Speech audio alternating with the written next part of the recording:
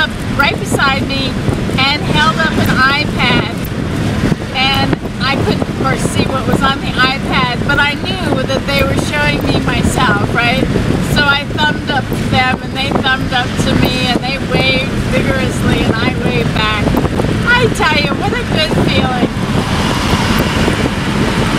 So I'm on my way to Gastonia, I guess. That's where I am.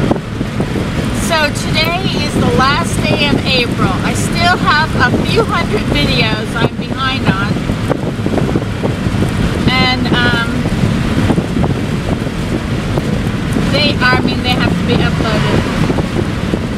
And I'm going home to Canada again. So you're going to be so confused because my videos are going to be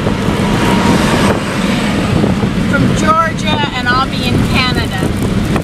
Oh well, you're always confused. Don't let that worry you.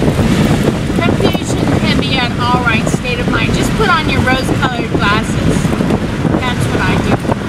I think seeing life through rose-colored glasses is just the best. I'm passing Kings Mountain, I think. Anyway, so that's where I am. The guy doesn't have a regular license plate on. It's some kind of a white,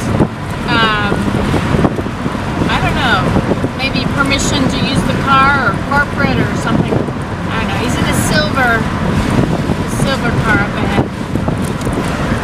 Anyway, oh, and in case you don't understand the beginning of this video, it's because I have youtube.com/NancyToday on the back of the car, along with 2 bumper stickers. One of the bumper stickers says something about hope and fear.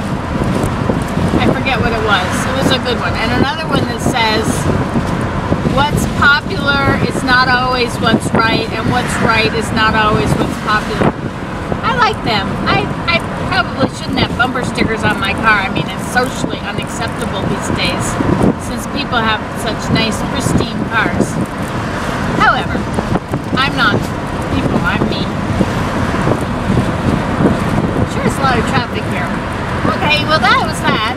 I'm glad you're attached to the steering wheel so I don't have